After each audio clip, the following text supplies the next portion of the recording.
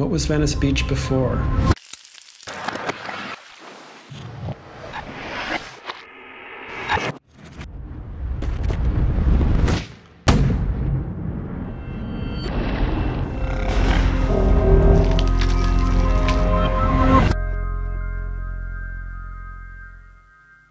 When you're new to a city, you usually turn to a map.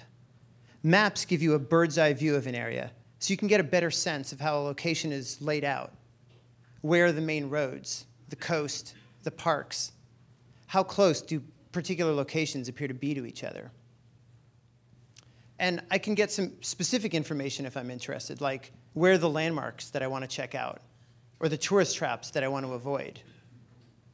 Maps are an incredibly handy way of organizing information visually so we can understand something like the topography of a place in better context. And in the age of interactive maps, you can search, navigate, and zoom in to really learn about a place in close detail. You can live in a place most of your life and still get a thrill from seeing things in a different perspective than you do normally. But we can also learn about a place by looking at a different sort of a map. In this visual, instead of representations of waterways and roads, we're looking at everything that's text. So this is essentially everything that's been published about Venice Beach as a topic from mainstream news sources and blogs in the past year. So how do we get to a map like this? It starts with natural language processing. We use software that essentially reads everything it can find about Venice Beach while noting key events, phrases, words, and other significant entities. Then it compares every individual piece it reads to every other piece it can find. And the pieces are represented by these individual circles or nodes. And where it finds two pieces that share a lot of language in common, it draws a link between them. And the software also seeks to understand which pieces have thematic similarity, meaning that they're about the same overall topic. And these are the nodes that get clustered very closely together and have a lot of nodes linking in between them. And from there, we employ a physics engine. And the software considers each of these individual nodes and the links and the clusters. And out of these forms a map. And from here, it's really interesting to take a look at the structure of a network, because you can look at the structure and immediately start to learn a lot about that topic. So in this case, we can actually see that this network in particular has a few distinct sort of limbs to it, right? It looks like it has arms and legs. And that means that while clusters have a lot in common with the other clusters that are directly next to it, overall, this network is divided into a few pretty distinct topics. It's pretty stretched out. And that's very different from a lot of the networks that we end up looking at, which can end up appearing more like a hairball where everything is fairly well interconnected. For example, here's a network that we did on the environment, where we can see that all of the language shares an awful lot in common. But that Venice Beach network, it's really more of a series of fairly distinct worlds. And so we can color those larger areas or those worlds to kind of highlight them better and really start to understand the makeup of this network about Venice Beach. And so you see these four main clusters around the periphery: startups, fashion and celebrities, arts and sports, and society. And there's a fifth cluster right in the middle there focused on food and tourism. And so you can see that food and tourism, in terms of what's being written about at Venice Beach, is really sort of the hub of this network. It's what tends to connect more of these other clusters that aren't really connecting to each other. And we can zoom in on any cluster more specifically to learn more in detail. So in this food and tourism cluster, we can see, for example, on the food side, things about vegan treats and poke bowls. And on the tourism side, we see things like weekend getaways, best beaches, a lot of lists, the 10 best places to smoke weed in LA. And from here, let's move back up into that upper left to that area around fashion and celebrities and break it up a little bit. Maybe not surprising that there's an area dedicated to fashion and celebrities when we're dealing with LA. But Venice Beach actually really has a prominent place in fashion and is specifically noted as an influence among designers on the catwalks in Milan and within specific collections from the past year like Moncler and Massimo Giorgetti. Venice Beach is also home to local designers like Buck Mason, and Tom's is here as well. But if there's one designer that has dominated the conversation around fashion in the past year, it's Tommy Hilfiger. His Tommy X Gigi collection with model Gigi Hadid is the 6th largest cluster in everything written about Venice Beach in the past year.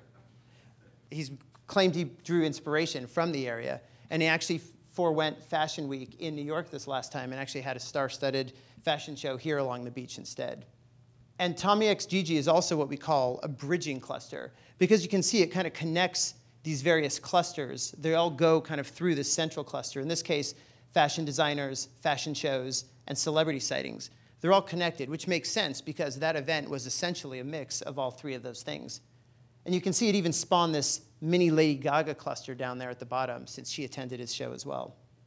So if Tommy and Gigi is dominating that fashion and celebrity area, we can see in the bottom left that it's Snapchat that's really overshadowing everything connected to startups in this area.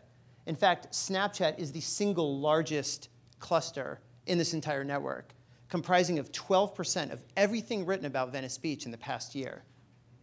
Now, most of that was about the company's IPO and the introduction of Snapchat Spectacles. But there's also another one of those mini clusters off to the right there about Miranda Kerr, a supermodel who recently married the founder of Snapchat. And you know, it's funny, I do a lot of networks on a lot of different topics. And it's only when those topics have something to do with LA that you get all of these mini celebrity islands being spawned off of the network. It's a very unique phenomenon. From there, let's move up a little bit into that central area on society. And you can see that it's connected into these 4 distinct clusters. So you've got one on the left there about real estate, house prices, trendy home design, that sort of a thing. In the upper right, there's a section that's profiles of people who live and or died in Venice Beach. And below that, a cluster about crime. But the cluster that connects real estate, people, and crime is this one on government and housing. And we can zoom in a bit closer into that cluster and see that it's actually split into 2 distinct areas. The section on the right is really more about local politics and marijuana recently becoming legal. On the left side is an area that focuses on the difficult housing situation that's been emerging in Venice. Every one of those nodes is a distinct piece. And in the software, you can actually click through those pieces and read and research. And I spent a lot of time in this area and found it extremely fascinating. For example, I learned that startups and media companies, and most notably Google, have been flocking to this area. And that the LA Times calls Venice Beach the epicenter of LA's Airbnb problem, where people looking to rent a place around here have been pushed out, and instead inventory is going to people who are in town for a few days. And the Wall Street Journal calls Venice Beach, quote, the toughest place in the United States to build new housing. And there's a lot of tension between those people who have lived in Venice Beach for a while and want to keep it exactly as it is, versus those who want to make neighborhoods more accessible to a wider variety of people who currently feel priced out. And if I actually zoom back out on the network again, we can actually see that tension in the network. If instead of coloring all of these nodes by the themes, we can color them by sentiment. And so now, every node that's colored green represents an article where the sentiment is overwhelmingly positive, or at least majority positive. And you can see that that's most of the network here. If it's yellow, it means the language is neutral. And if it's orange or red, it means that it's the majority negative. And so the first place your eye probably goes is to that crime network. Crime is very negative. That's hardly a surprise. Crime is rarely good. And that actually includes another celebrity island there at the bottom, having to do with Ronda Rousey's Venice Beach house, the MMA fighter, which was recently vandalized. Above that, we can see a cluster about the Bruce Willis movie, Once Upon a Time in Venice, which got brutal reviews. So that's enough, apparently, to make a cluster red as well. But let's return back to that society area right there in the middle. And we can see a lot of yellow and red in that area. And we can also see a lot of links that are going back down to the left there, toward that Snapchat area. And so if we zoom back into the Snapchat area, and specifically this one section of the cluster, we see that there actually is quite a lot of red and yellow there, which really tells us a lot about what's going on here. And you can see some of the headlines there. Snapchat, the company, has really continued aggressively expanding in Venice Beach, taking over houses and condos and restaurants and displacing tenants rather than moving to a more centralized location away from this residential area. And so that sparked a lot of protests and generated a lot of anger with residents. And in fact, I found out just last night that Snapchat is actually taking over the very building that we're sitting in right now pretty soon. And if we zoom back out a little bit, you might have noticed that Freak Show cluster earlier. Freak Show is a local boardwalk show that features bearded ladies and sword swallowers. And it's connected down here to Snapchat because they've recently had to shut down after several decades. And they blame Snapchat for their demise. They claim that because of soaring rents and a landlord that pushed them out of a building that they shared with the tech company.